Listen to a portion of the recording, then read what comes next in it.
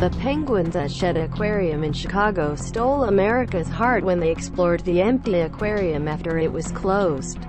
And now the penguins are roaming the aquarium again, this time meeting some majestic beluga whales. The whales were absolutely captivated by the penguins coming right up to the glass to get a closer look.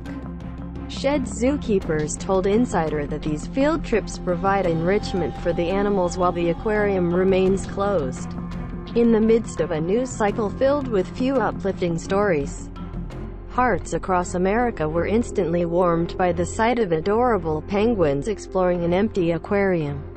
And thankfully for all of us, the penguins at Shedd Aquarium in Chicago, Illinois, have continued their field trips as the space remains closed. This week, the sweet penguins got to meet 3 beluga whales named Kaavik, Maywak, and Baby Anik.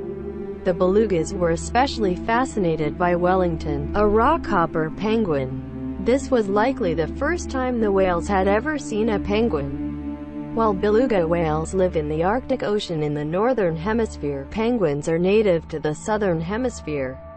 The whales couldn't take their eyes off of Wellington during the visit, swimming right up to the glass to get a closer look at him.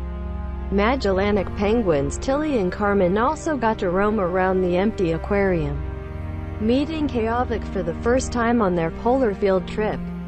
Staff have been using the empty aquarium as a chance to enrich their animals in new and exciting ways.